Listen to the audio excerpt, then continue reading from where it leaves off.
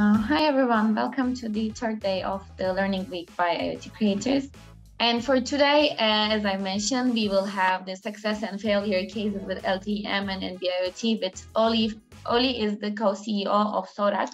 And as we also get to know SODAQ yesterday a bit, they are designing world-friendly IoT solutions, and Ollie has a lot of hands-on experience with designing world-friendly IoT solutions. So I am sure it will be a very interesting session today that he will share his experiences, SODAQ's experiences with LTE-M and narrowband IoT. Thank you so much again, Ollie, for joining us. Thank you so much, Janset. So thank you, Ollie. I'm going to share my screen here so that I have some additional background to show. It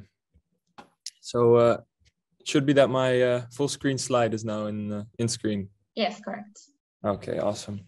So thank you for having me. I'm really excited to be here. I've been connected somehow to IoT creators since the beginning of it. Invited by Janset and Afzal to come and give a presentation on success and failure cases, to tell a bit about SODAQ, what we do, and hopefully to engage with some of you to spark some inspiration or some thoughts or discussion. I'm really open to meeting anyone who is here today and discussing opportunities together, or maybe your failure and success cases. Everyone has failed in order to be successful. So I always view failure as something really important and something really good. But you'll see more about that as I go through the slides. So a bit about me. I've been I've been in IoT actually my whole career. I've been working on SODAQ for almost 10 years now, and currently co-CEO, and mainly focusing on new business and on creating new opportunities and meeting new people. So a bit about SODAQ. So our objective is really to use IoT for good and to get the most out of what we can do with data that we capture. With that, we've coined the term world-friendly IoT. So we believe that, there's many ways of going about tracking and sensing, but there are also good ways of doing it, which are less wasteful.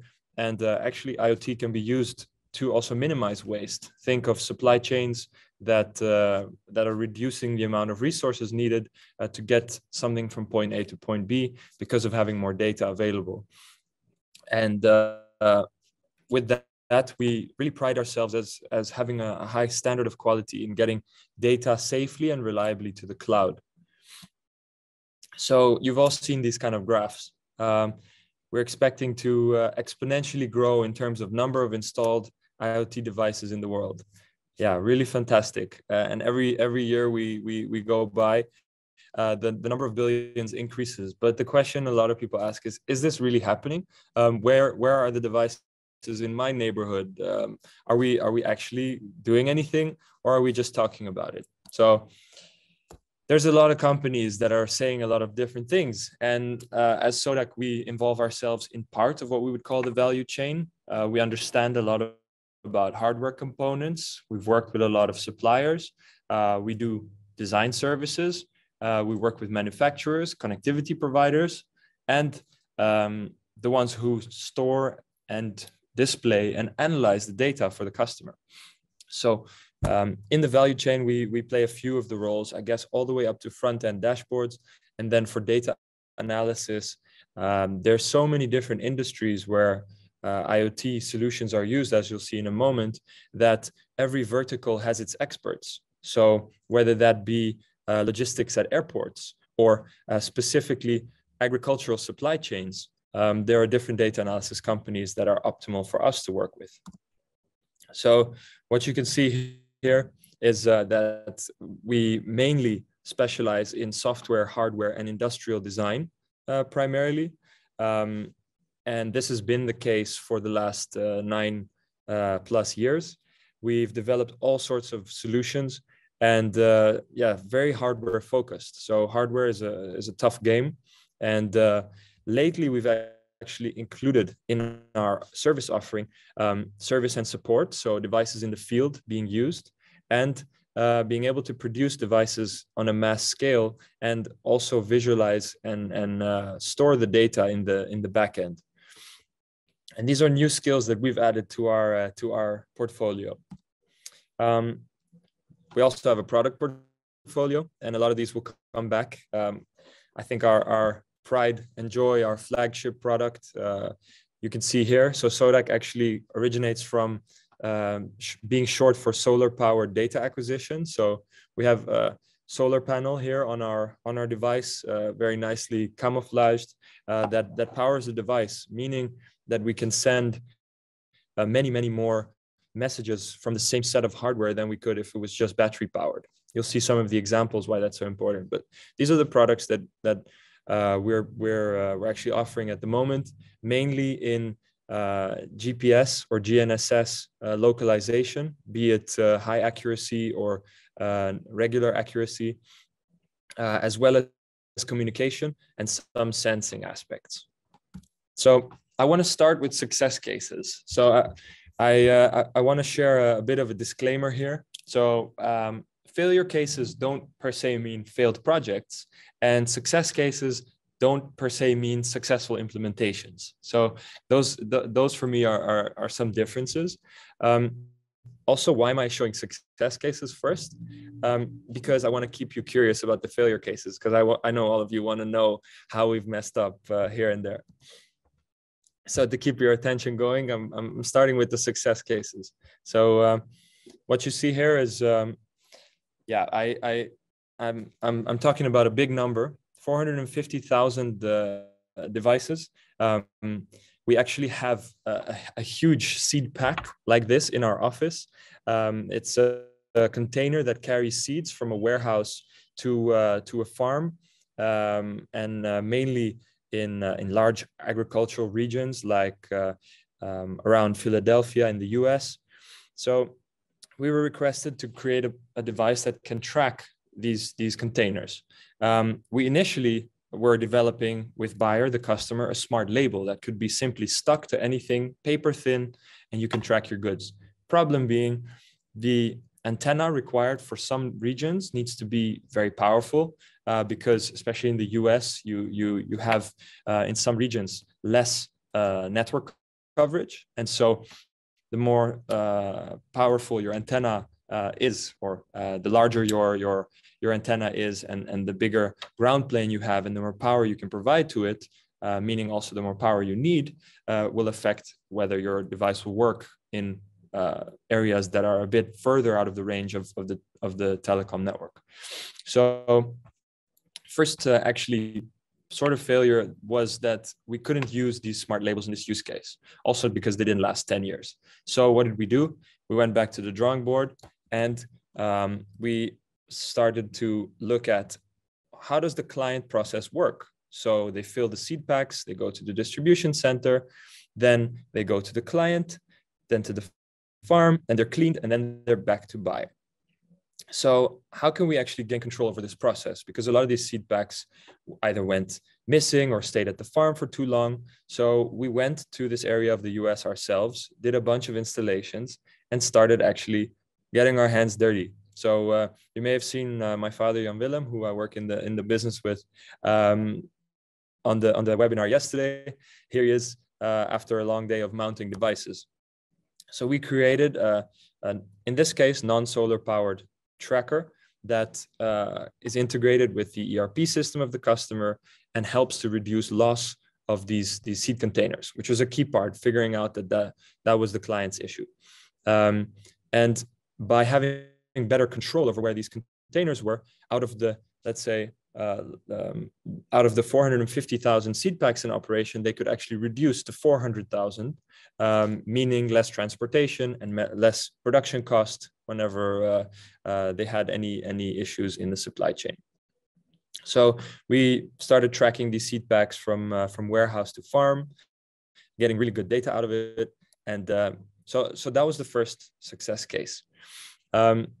Now I'm going to go through the next ones a little bit quicker. So that was quite an elaborate one. And here you can see, you know, we do all sorts of designs, modifications. You can see here a milling machine that actually cuts one of the corners of the flanges that are used to stick the tracker to the seed pack off in an automated way because the product didn't fit on the top right image. We created magnet holders that allowed us to monitor whether, using a magnet to monitor whether the bottom of the seed pack was opened and the seeds were released to help buyer to better identify usage. We've really lately also started increasing the volumes of devices that we're sending out. Next one. This is really an IoT creators project at the core. We worked with ProRail to monitor assets, so buildings on the alongside the train tracks in the Netherlands. ProRail is one of the rail management companies in the Netherlands. So what went well here? We connected all sorts of sensors to a central NB-IoT and LTE-M box using a dev kit, which we've really sold many of in the past. And what went well in this asset monitoring use case is that it worked. I think success when it works is there. However, not everything went perfect because the client actually stopped after the project. The client was actually more of an innovation manager at ProRail rather than an operations person. So he did his job successfully, but then the project stopped. So we didn't scale up because the operations people never actually needed this product. So we made like a Swiss Army knife that you could connect any sensor to. It was way too expensive. Now what we learned here is that either you design to scale or you design not to scale. So it is possible to do a project like we did here with around 100 devices. So we got connectivity from IoT creators, and we had a successful implementation. However, if you want to scale, then you need to completely change your ideas about design because your bill of materials, for example, cannot be as high as when you're trying not to scale. More on that soon. Next one is quite a bit more technical. We did a large implementation and test of EDRX on LTE-M in the US. Now, what is EDRX? EDRX is a part of the LTE-M and NB-IoT standards that allows you to actually have a lower power device. So what the device does is it agrees with the network that it is going to listen for a message coming in at a certain frequency. That means that it's not going to send anything on that moment, but it's just going to listen. The network knows if it has a message, for example, I want to know where my tracker is, to send to that tracker, then in that moment, it knows the tracker will be awake because it agreed with the tracker that at that moment it would be awake. Now that's EDRX. So you can maximize the amount of sleep time, minimize the amount of communication time, and still have a high rate of availability. So we had a tracker with a really small battery. What we did is we did analyses in the top right. You can see of power consumption profiles. We made an extremely complicated software flow. We measured how many joules per day the device used depending on how many tracking area updates needed to be done. So we really did field implementations of devices moving around to different cell towers and what impact that had on whether EDRX actually worked. We were very early days in EDRX implementations. I think a lot of the telcos benefited a lot from all the engineering efforts we put into this. What we're most proud of here is the minimum power consumption that we achieved, which actually allowed us to have a device working for almost a year on a very, very tiny battery. So, and continuously being available for emergency tracking purposes. Also, we learned that Wi-Fi positioning is way more power efficient than, for example, GPS positioning. And out of an analysis of different modules in the market, we learned that Nordic Semiconductors has really the best power performance, the best availability of support, as I think a lot of you can attest to. Next, So back to the solar story. Actually, I think around 4 to 5 years ago, we were approached by a company called Movement. They wanted to track cattle in a very low cost way. They said, we need a device that lasts over 3 years in the ear of a cow, and it needs to send an update of GPS position to the internet every 15 minutes. So we said, well, if you have to use a battery powered solution for that, you need a battery pack that's about the size of the head of the cow. That's definitely not going to work. So we suggested let's try it out with solar. And no one believed at that point that in terms of power consumption, you could actually make that happen with a really small ear tag. The requirement was that it weighed around 35 grams. And so we actually managed to create the first ever solar powered device of this size. This actually triggered us to be able to make the move, because the ear tag was on LoRaWAN, but we actually were triggered to make the move to a similar sized cellular device on LTE-M and narrowband. In fact, in this case, just narrowband IoT for monitoring electricity poles and other types of assets, whether they've started to fall over or not. You'll be surprised what kind of insurance claims are made in countries like the US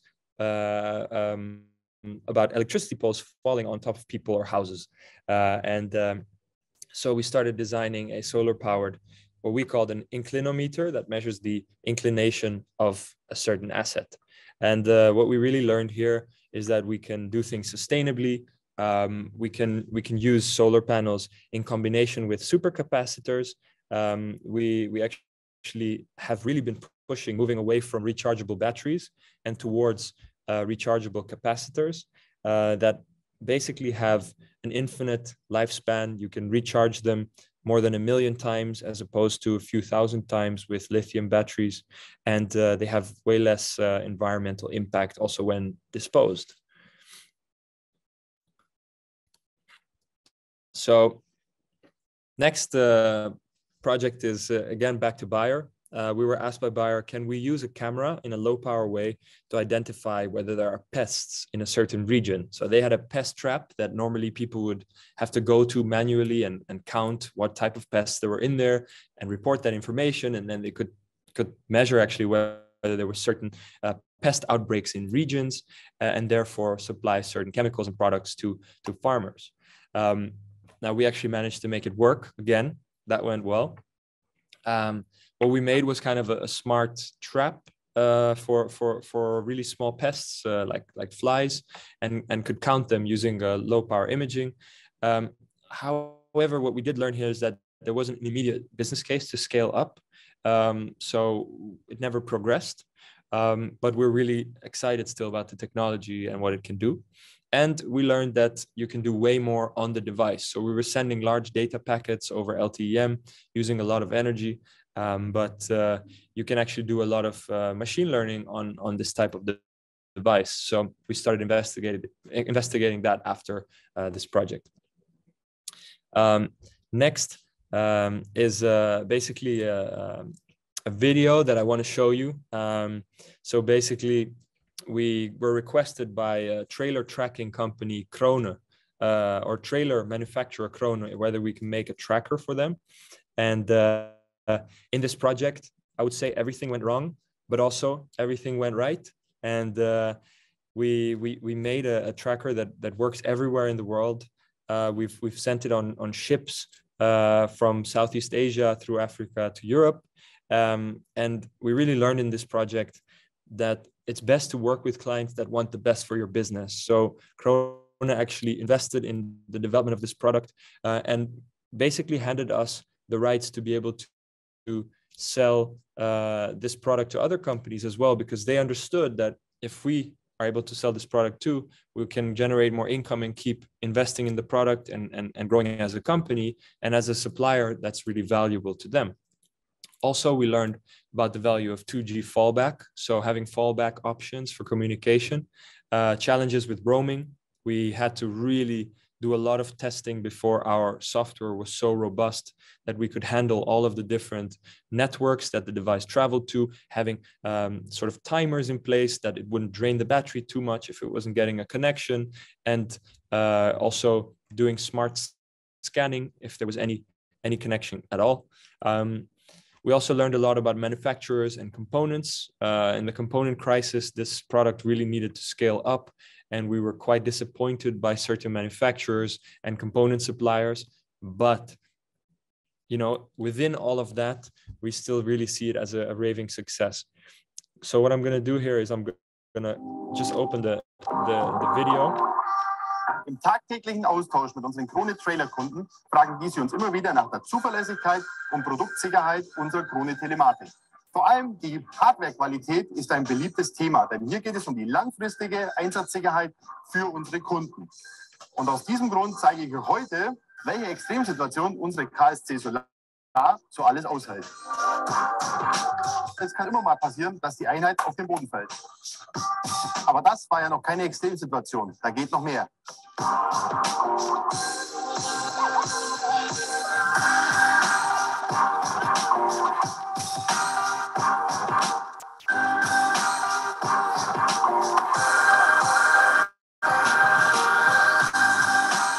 Weil mechanische Stabilität oberste Priorität hat, hält die KSC Solar einiges aus, auch wenn sie mal unter die Räder kommt.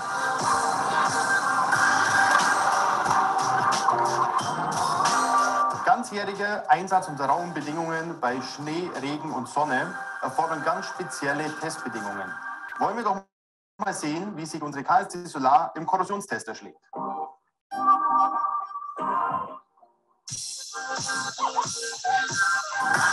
Wir kommen später wieder und schauen uns das Ergebnis an. Nicht nur Nässe und Kälte sind ein wichtiges Kriterium bei der KSC Solar, sondern auch extreme Hitze.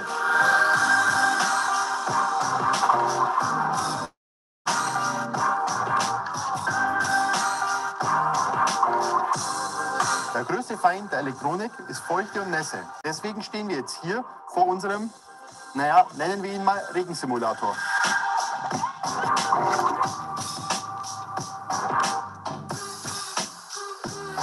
Sieht ja noch gut aus. Mal schauen, ob es noch funktioniert.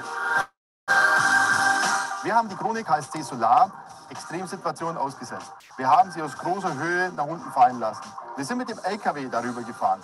Wir haben sie extremer Hitze, aber auch Nässe ausgesetzt. Und zusätzlich waren wir noch in der Salzkammer. Das alles hat seine Spuren hinterlassen. Aber, wie wir das jetzt auf der App hier sehen können, die Funktionalität blieb erhalten.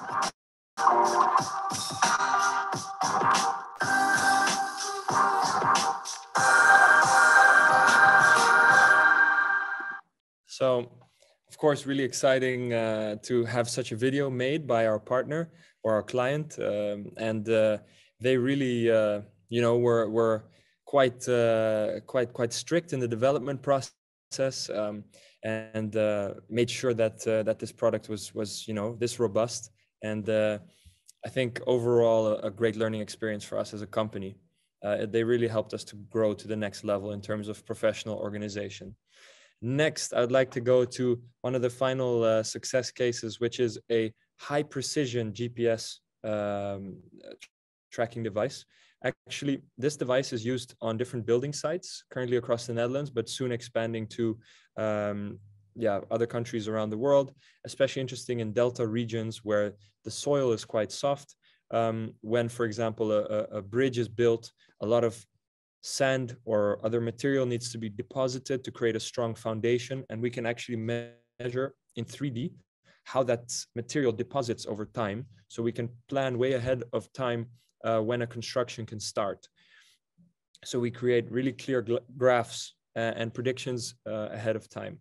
This is again solar powered device, no lithium battery in here, so it's fully CO2 neutral during usage, and communicates via LTE-M. We learned how to really use a higher power device in a very efficient way. Also a higher data volume. So we're really sending a lot of GNSS information that's raw and processing it in the cloud to get it to millimeter accuracy in 3D position. So really a step up from normal GPS tracking. I would say we made the impossible possible in this project because a few companies had failed before our client approached us, and this product successfully implemented now. Then the exciting part, the failure cases. So a lot of things also have gone wrong, as you'll see. I'd like to start with rotary die project. We were requested by a company to help doing predictive maintenance of rotating cutting machines. So you have to imagine an industrial process, rotating cutting machine turns a certain number of times before parts need to be replaced. So we put an accelerometer in a test setup, and we're trying to simulate basically and count whether we could automate the monitoring in a way that worked with an accelerometer. However, that sensor didn't actually get to serve the purpose. So there was no way in our envisioned project that we could actually monitor this. And I'm sure some of you listening have clear solutions for this. Would love to hear them. It's quite a long time ago that we did this project. So we decided to move away from it. We had to learn how to fail fast. And we actually did that well here because we decided not to continue the creation of a product when we knew just the sensor didn't work. We learned what accelerometers are not good for. Next, Rotterdam Harbor project. I think some of the colleagues at IoT Creators might even remember this. We had done an implementation of NB-IoT to track non-powered boats or barges. What went wrong was we actually didn't have any roaming or any fallback mechanisms in place. So as soon as these devices went over the border to Belgium or to Germany, we lost them. And then they were trying to connect continuously and they lost all their power. And there was basically when they returned, they were not connected anymore. So we had no idea how to find them. And the client said, wow, this is a terrible product. I don't want to work with you guys anymore. And we actually lost them to a competitor. I think one of the things that went wrong is we were very early in the market with the solution. We had made a very rugged GPS sensor, but we learned if you use solar on this product, it can come back to life. So if the battery dies, then at least over time, it will recharge and then connect again. We also didn't build in any protection mechanisms in terms of retrying connections. And no fallback, for example, to 2G, which at the time was available across the border. Next, some of you may have seen we did a successful crowdfunding project for an air quality monitoring device. Now, we were so excited about this and so focused on the technology and didn't really fully realize that what we were doing was creating a business to consumer oriented product. And what really went wrong here is we sent a bunch of devices to clients, really happy after a very difficult production process. Unfortunately, we had not properly prepared support processes or user manuals. So our support department was completely overwhelmed with all of the questions. How does it work? Everything's going wrong. It seemed like it was a terrible product to everyone. And after a lot of time investment from the whole company, things started to kind of smoothen out a little bit again. I think there are some people who are not so happy with us. We had made a really low cost mass production version of previously what was the sniffer bike, which was a huge clunky device, also working on NB-IoT and LTE-M, depending on which country the device was in.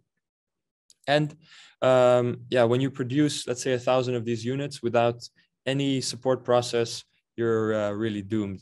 So that was a big learning for us. Obviously, care about your customer.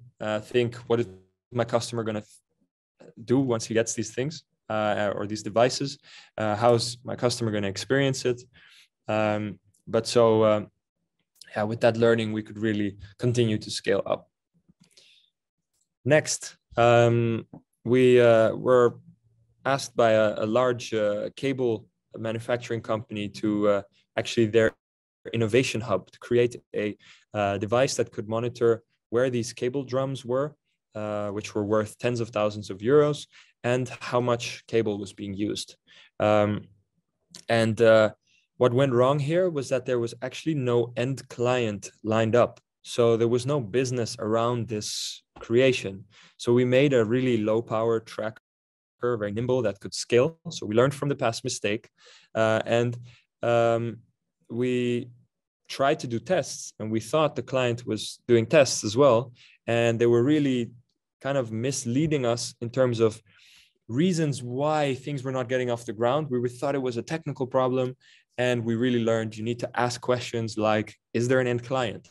Is there a budget? How is it going to scale? Where is it going to scale? Can I talk to the end client? I think especially the last one, if you can talk to the end client, then only then you know for sure that you're doing things that are worthwhile. We also didn't agree the testing parameters with the client. So they were testing for different purposes than we were. So we thought we were getting good results, and they thought they weren't. Yeah, of course, really learned to ask more questions about the end client. Next one, you can see a really cool, slick solar power device in the bottom right here. This device never actually existed. So it's a nice render that our industrial design team made. We had a use case of tracking basically perpetually for families, their elderly family members. This is actually quite a large market.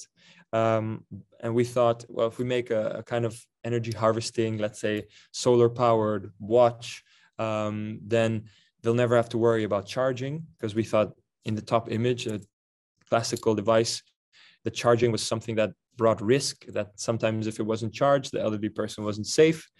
Well, we were totally wrong. Nobody wanted this. Luckily, we had only made renders to learn this.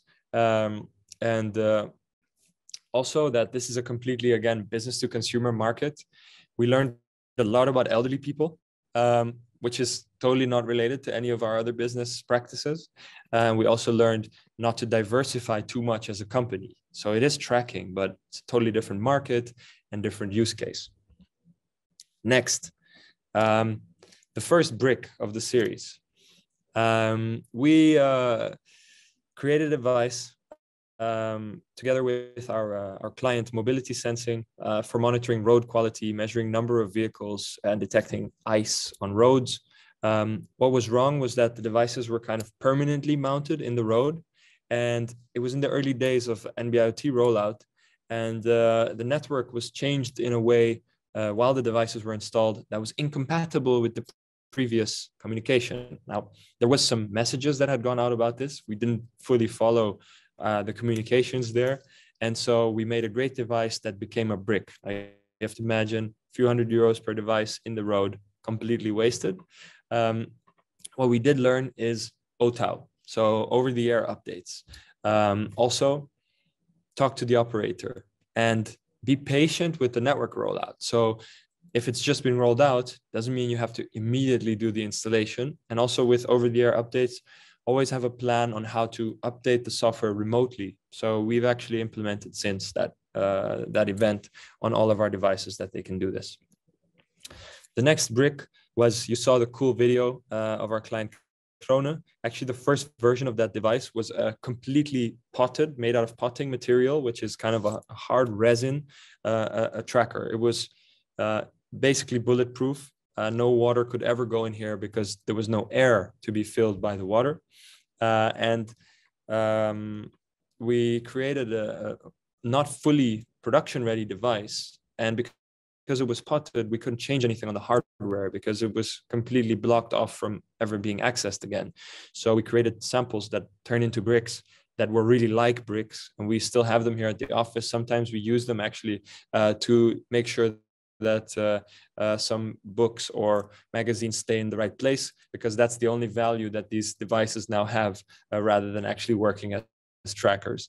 So really learning was, it's not sustainable to do this, no reuse of components, and don't do potting of full devices. It's not necessary.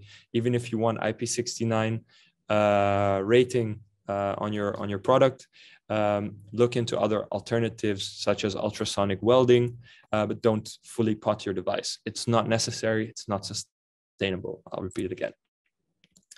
Next, we created a Bluetooth gateway. So here you can just look at the top, the device on the top there with all the complicated cables. We had a use case for tracking the tools in a warehouse. We had a client who was ready to scale up with that. And they said, okay, you know, we want to use tags, we want to use gateways. Please provide us with a solution. So we found really good tags that we implemented a software that would work with the gateways. And the problem was that the gateway hardware we used didn't have enough receive power on the antennas. So over a certain range, they actually didn't see the tags. So we had all these tags for in the warehouse, but we had gateways that couldn't forward the information of the tags to the cloud. So the whole solution was useless. And we tried to use off-the-shelf components. Now, our big learning here was something that you'll hear our RF expert from our hardware team case say, test antennas first and build the product around the antennas. The antennas are the core of the product in any type of cellular communication. So we have a test setup. The first thing we do is we create a ground plane of a certain form factor. We check theoretically, will it work? Then we do a test before we finish the whole hardware design. Will it actually have enough output and receive power? And then we start to build all the other components around it on the PCB, and then the rest of the mechanical design around the product. So really in that order is really important. Also, we recently launched then a Bluetooth gateway version of our Track Solar, much less complicated, really good antenna setup, and works extremely well. So again, sometimes problems resolve themselves over time as well. So that's it in terms of cases. As a last part, I want to draw some conclusions from the different cases that you've seen here.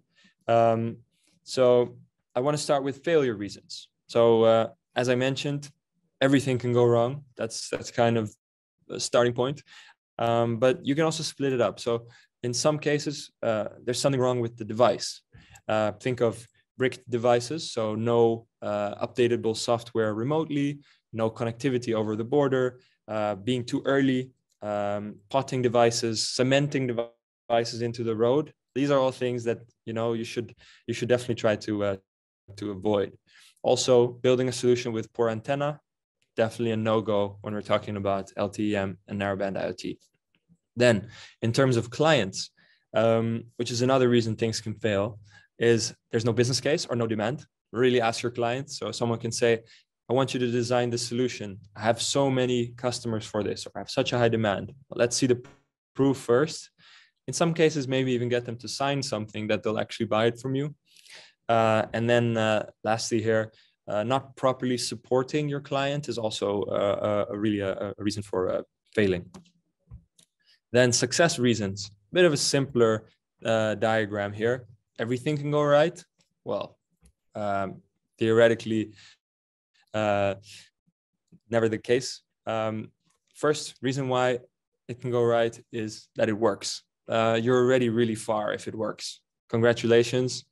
A lot of experiments fail. A lot of devices don't work. So you're a long way. And making the impossible possible. I think this is one of the things we love to do most. That's in the DNA of any innovator. I think the whole IoT creators community is really centered around creating new things, both in business cases and in terms of devices. And for us, really low power consumption is essential for any type of non-powered monitoring of moving assets or certain environmental conditions, and first ever solar powered devices of a really small size for us was one of the reasons really for success. So find your niche, find your expertise, and really own in on that expertise. And then lessons learned, also really important to summarize. First of all, focus. So like I said, pick your direction. Don't start going and developing trackers for elderly people if you're actually in the business to business segment. That's a no-go. And do your research. So test on the device. So build flexibility into the product. Also, you know, a lot can go wrong in terms of component sourcing and manufacturers in the process. So make sure you have backup plans and build in fallbacks. And then secondly, for testing, build around the antenna, as I said, and use sustainable components because these devices will last much longer. Think of solar and super caps. Come to us. We can give you a lot of support and advice. And in terms of understanding the client, which is the second part of the research, is care about them. Ask them questions, agree on specifications and test criteria beforehand. Also never such a bad idea, especially if you're doing a large project with many stages and milestones. If you're only paid at the end of the project, agree what are the conditions under which we will be paid. That also doesn't always go smoothly. And lastly, define the business case. Is it scalable? Do you mind? I mean, that depends on every company as well. For us, we're moving more and more towards scalable solutions because we feel that our time is best invested in things that are on a large scale because we're trying to do things more world-friendly than most others. So, you know, our growth would be good for the world. And with that, I wanna actually introduce as a last part a really exciting new world-friendly solution. It's the SODAQ label. So the world's thinnest shipment tracker, which many of you have heard about, is now also rechargeable. We just are launching this solution now. It's a solution that's wirelessly charging, that has a supercapacitor that's paper thin, and can be really stealthily hidden on any type of parcel or asset, and works perfectly with our or your customer backend. And part of our sort of product portfolio now with the solar power trackers, and it's really the more for the short trips, closed loop logistics tracking type solutions. Can be set for certain communication intervals, can be triggered by a magnet, can be triggered by motion, similar to our other devices, and monitors temperature. So all that in a really small form factor. So with that, I want to thank you. I'm personally going to be off to making many more use cases happen. That for me is the most exciting part of what we do. And also hoping to engage with some of you on use cases. And I think we're pretty good on time here. So also thank you from the entire SODAQ team.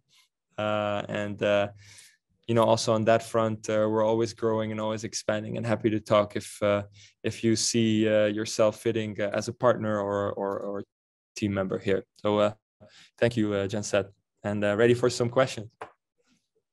Thank you so much, Ollie, for all these great stories. Some of them I just know of the topic, but I didn't know the whole story. He didn't give me also any spoilers, so it was very interesting.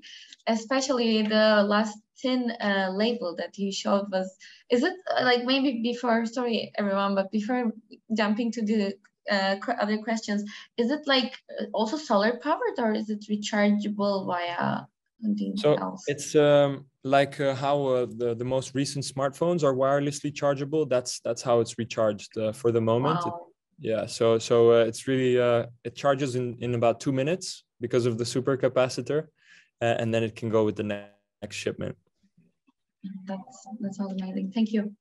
Okay, so now I'm checking the questions, and there are some questions that are like more generic about that includes all the use cases, and some of them more deep diving into the use case. And I think I wanna start with the deep dive ones actually.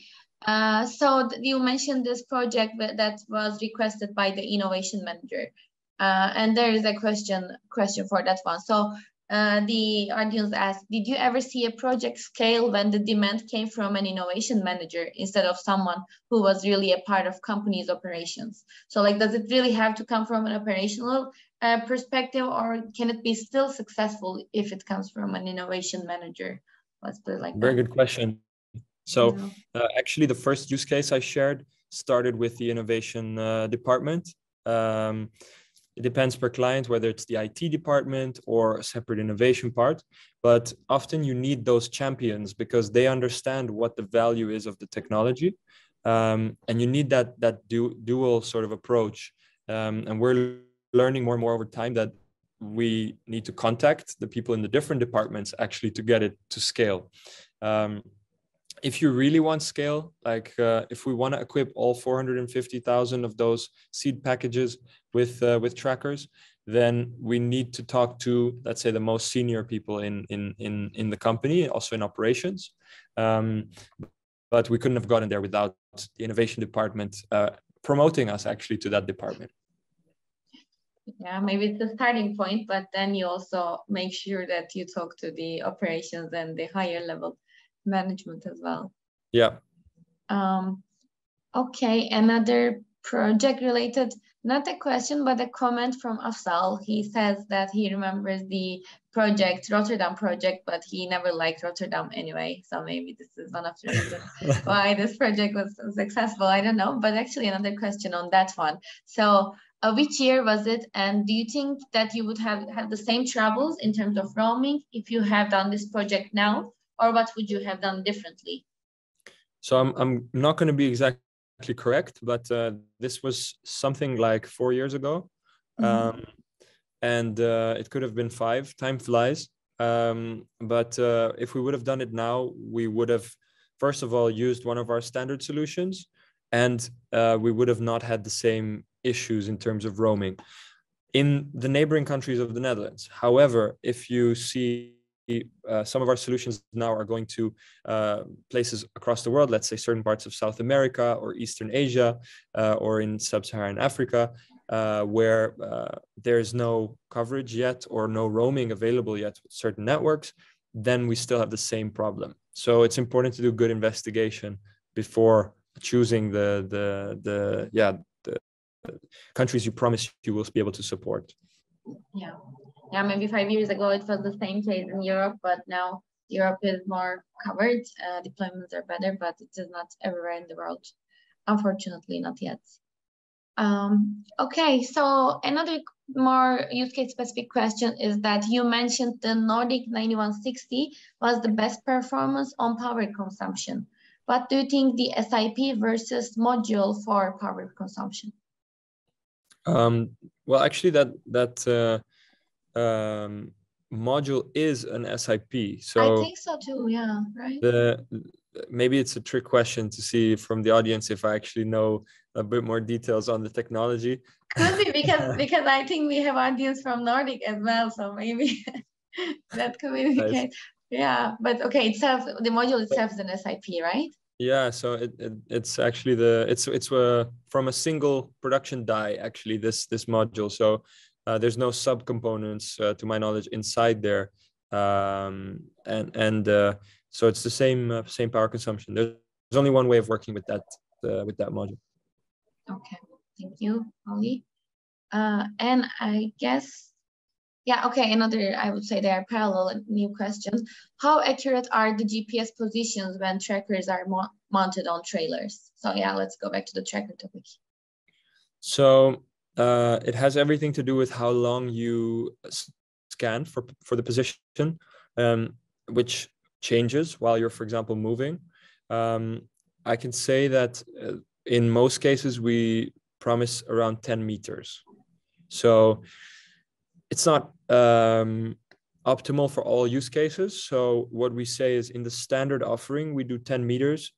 So anyone who buys our product off the shelf gets that. But if the client need is a few meters, for example, you want to monitor in a port whether a container arrives on a certain dock, and you need to know within a few meters if it's correct, then we can actually extend the amount of time that we scan. We can adjust scanning times depending on whether we see motion or not, and therefore, without losing too much power, we can increase the accuracy to just a few meters, let's say 2 to 3 meters. Okay, yeah, thank you so much. There is another question about the SODAQ label. Does the SODAQ label works on LTE or NB-IoT? Does it have antenna that can penetrate signals through walls? Or is it needs to be open air? It penetrates through walls. It's a solution that works with NB-IoT and LTE-M, for that reason actually is able to work indoors, it's growing in terms of number of countries where NB-IoT and LTE-M are available. Yeah, also yesterday we discussed the deep indoor coverage with NB-IoT and LTE-M, so I guess it all goes quite parallel to that one. Okay, so now there are like more general questions about you. I believe they are about your overview on success and failure, and I really like those questions as well. So one of them says, so you said the mistakes are good, but they can of course be very costly. Do you have some general advice on how to minimize failures? Some tips on how to fail fast? How do I know when to stop?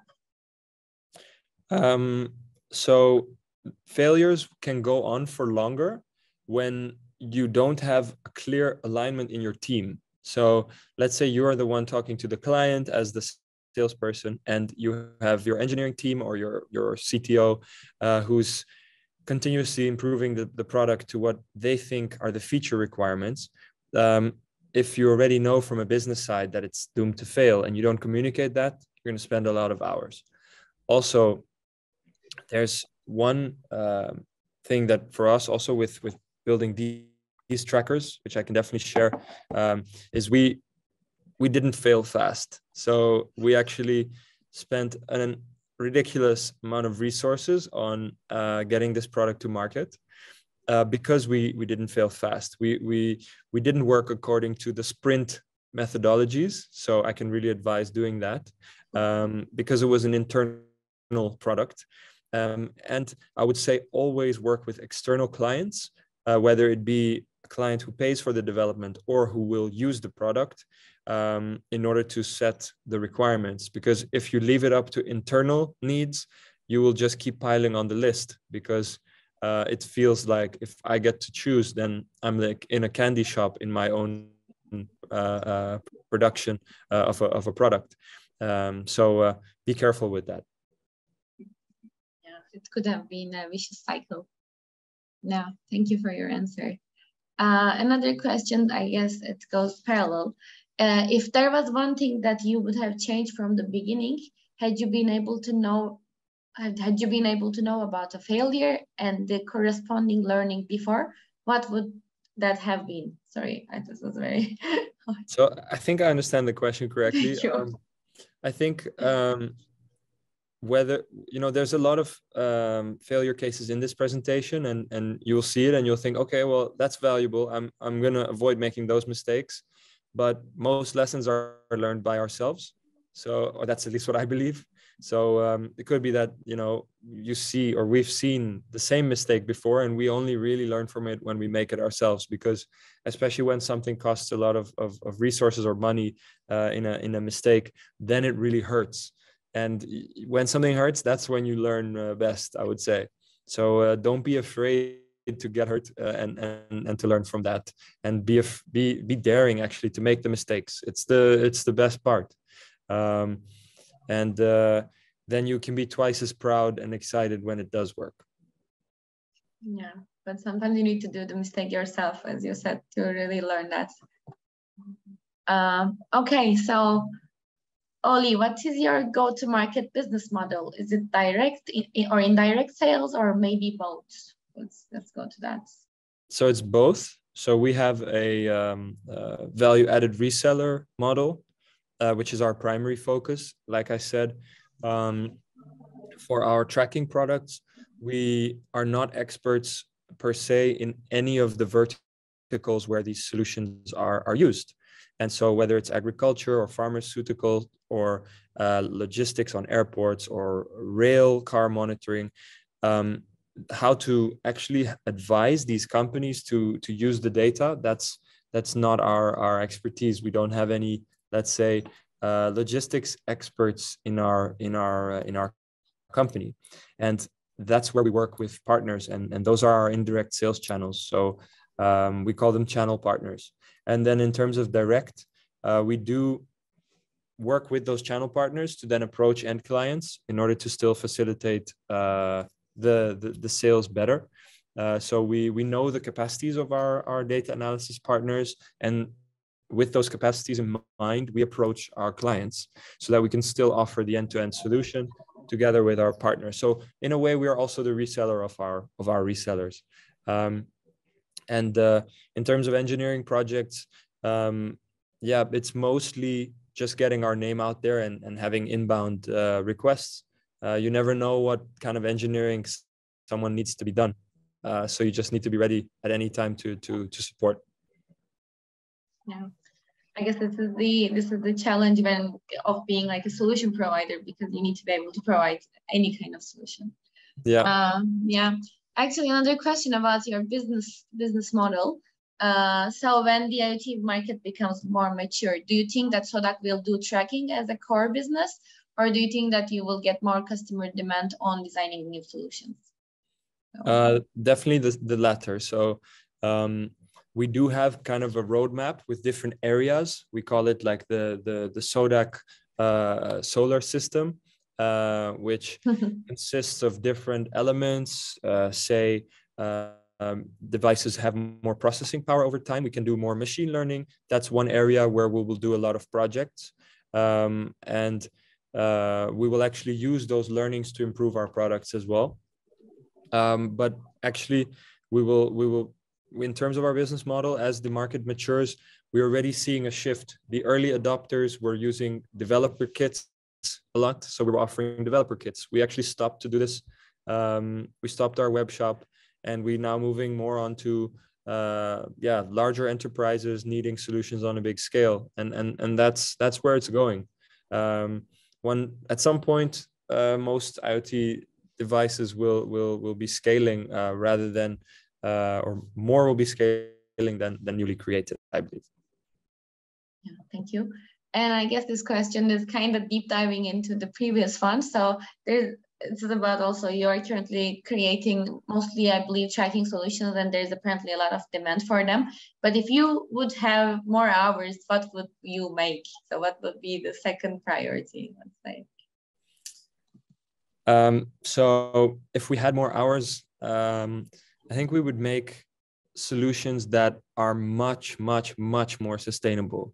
So, I mean, thank you for this question, because this is like one of the things that I'm most passionate about, and I can talk about it for hours. Yeah, I was expecting this answer, actually. Exactly. So you have to imagine that certain materials are not sustainable. So the amount of effort that it costs in a factory to manufacture them is almost not worth actually creating them. You know, the material that's used for electronics is FR4, and it takes a lot of layers of different components and a lot of energy to make this material.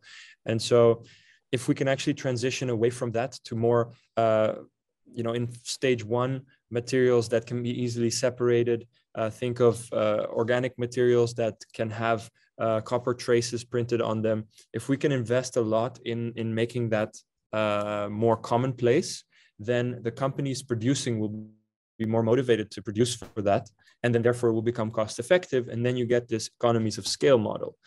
Similar to the supercapacitors that I was talking about. We're investing a lot in supercapacitors. When we do an order for supercapacitors or a request for a form factor, we are actually one of the leading companies to place these requests. And so by placing these requests, we're enabling the manufacturer to bring this new technology to the market. And then in the long term, think of microcontrollers that are made out of plastics that can be fully recycled. Think of soluble casing materials that after 10 years of use maybe are biodegradable, same as the electronics. So that in the way that in many developed places at the moment, materials that you dispose of are separated. Think of your trash disposal system. If we throw electronics away, it should be able to be separated by the same machine and not end up on a landfill, because the electronics waste is much worse than what you've seen, for example, with the plastic waste problem that we have at the moment. Yeah, great answer for that question. Thank you. Do you have maybe 2 more minutes, Ollie? We have 2 last questions. Definitely. Or do you need to do a shortcut? Perfect. Okay, so deep diving into the products again. Who the SIM is managed on the label products? So which SIMs you are using, I guess this question. So we're actually managing the SIMs and the connectivity ourselves, and we work with multiple different mobile network operators and virtual network operators. So you might have seen in one of the slides that we work with Monogoto. We work with Pod Group, which is another mobile virtual network operator. We work with Onomondo. We work with Deutsche Telekom. We work with Vodafone. We work with AT&T. And in some countries, there's lack of roaming available. So we'll work with, let's say, China Mobile or Safaricom in Kenya if need be. Thank you for that. And the last question of today, do you use the commercial off-the-shelf antennas, or are you designing your custom antennas for each product? Very good question. Very good question. Actually, both. So let me see if I can actually, for this, go back to one of the use cases. Let me see. So what you can see here is in this slide, there's a barcode. Under that barcode, there's a antenna trace. So we actually created this antenna trace into the PCB, which is really cost effective. We created a solution here that's like around $12, which is of course extremely low. And in terms of off-the-shelf antennas, our track has off-the-shelf antenna in there. So one of our preferred approaches with working with these antennas because it saves a lot of development effort. It allows for more flexibility, more bands, more network types. So a lot of advantages there too. So if you go for cost, design your own. If you go for wider availability and quality, buy off the shelf. Then I think we are through also with the questions, and we can finish the session. Thank you so much, Ollie. Really, it was amazing to hear your insight about this variety of different use cases. And also, I am personally thankful for the emphasis on creating more sustainable products in the future. I hope this would be, I mean, we will have to do it in one day, I'm sure, but I hope this will be sooner than we are forced to do, let's say. But thank you so much for sharing all these insights. Thank you as well, and I hope many others can join us on this journey of world-friendly IoT. So thank you, Janset, and to your team as well for making this happen. And thank you for the audience and the great questions, of course. Yeah, thanks everyone. Then we will continue tomorrow at 9 a.m. with the seamless IoT topic, also maybe kind of touching to the point on sustainability there. And yeah, tomorrow afternoon, we will talk about the power saving modes there, where Ollie also briefly mentioned about EDRX. We will deep dive into those power saving modes with cellular IoT. And I hope to see everyone there. And until then, have a great day. Thanks everyone. Bye. Bye.